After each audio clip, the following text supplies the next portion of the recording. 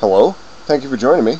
So in this video, our video number 3 in our series, creating an in-context assembly and all the parts that are associated with that, also called a top-down approach. What we're modeling here is a handgun, and what we've done in the previous videos is we've put together our assembly with design sketches that are designed to drive some of the geometry of the parts that are going to be following out. So in the previous one, we put in a revolver barrel, and something that needs to be mentioned about that, just for your own information. I went ahead and we initially called that a revolver round, I believe. And what I did is I went ahead and opened that up and resaved it as a revolver barrel. So now we have two parts. One's within context, the revolver barrel, which is inside of our assembly here. And the other one's not going to be in context anymore. It's going to be the revolver round. So I went ahead and deleted the revolver round, kept the revolver barrel part, and we're going to work with it from there. So one thing to keep in mind about that is that if you're going to be making any sort of edits to your part, it's probably a pretty good idea to have your assembly, if it's in context, have your assembly open at the same time so that the assembly can get updated when a part gets updated, and so on and so forth. You don't want to break that continuity because it's sometimes hard to reestablish it. So anyways, let's go ahead and insert a new part. The new part we want to do is the base of the gun, and it's going to consist of 3 different features within that part. 4 actually, if you consider the whole of the barrel. Where we're going to do the handle, the body in this area, the barrel up here, and then the hole that goes down the middle of the barrel. We're going to put that in. That'll be our 4th feature. So let's do this. We're going to do this in a similar manner that we've done in other videos. Let's go to insert component. We want a new part. We're doing this in a different way from our menu, and I believe the error is here, and I'm not certain why I have that error there, but I believe the error in regard to the template file is that it's perhaps the routing isn't in there, but I'll show you how to correct that, because when I get the part in there, I have to go into my document properties and change some things. But once we do that, minor inconvenience, we can move on from there.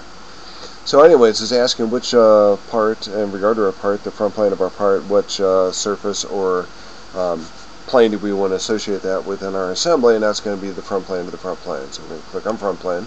Again, just like with our other part, it automatically opens up that editing component within our command manager, and automatically starts us on a sketch on that front plane. So we don't necessarily want to be on the front plane, we want to be on the right plane, so we're going to go ahead and rebuild that, takes that empty sketch element out of there, and we're going to choose the right plane within the part itself. So when you do something like this, when you're modeling in context here, you want to make sure that you go down as far down the tree as you can, and you don't want to be modeling on the right plane of the assembly. You want to model on the right plane of the part itself, just in case it just avoids errors that you might run into later. So we're going to click on that right plane, go to sketch. Of course, if we click on that, we can go automatically just jump right into the sketch button there. And what we want to do is we're going to select some contours. We're going to select the contours of everything that we have on our right plane, on the right plane of the right sketch that's drawn in the assembly. So let's go to convert entities and start selecting some elements. Let's go ahead and select chain in this too. Okay, should have done that first, but took an extra step. But now we have the chain that's associated with the handle. We're going to click in this line, that thin line that kind of connects those two together. So it's a bold line out here, and that's a thin line here just because it breaks the chain of what was originally drawn on in our right sketch on the assembly. We're going to continue clicking. That brings us over here. We're going to click on that line, and that should pretty much enclose all the sketch elements that define the outside of our gun base. We also want to get that cutout for the revolver barrel.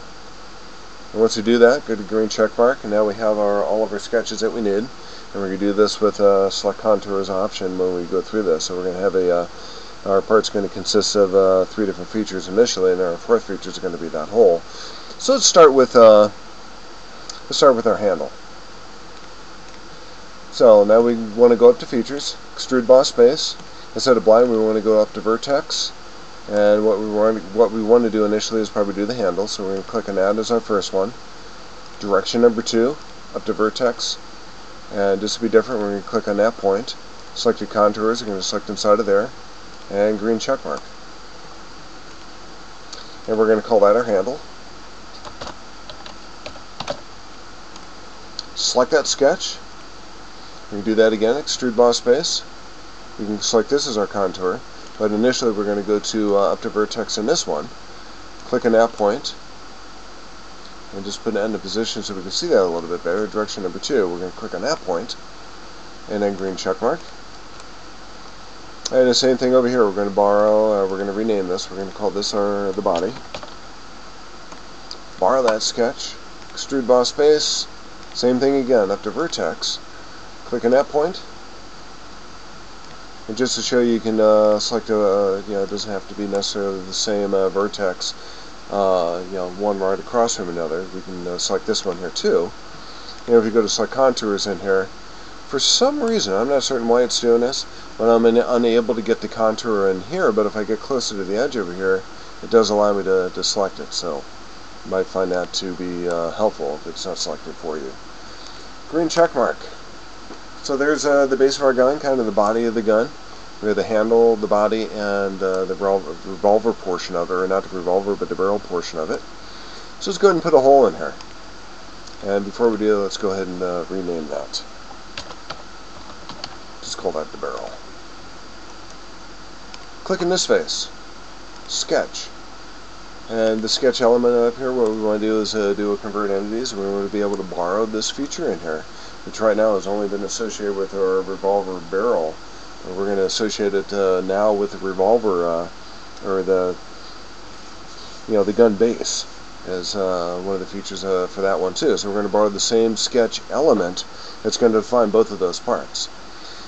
Sometimes it's difficult to select these things, and I can pick up some of the lines and some of the edges, but I can't seem to pick up the sketches. But if I right click on that, go to select other, it gives me a list of items in here that I can select. So I'm going to go ahead and select arc 2 on the front sketch. And then if I go to the green check mark, or go to rebuild, should put that there. Oh, where'd it go? Let's try that again. We're going to go ahead and click in this face, and maybe I didn't select that face initially.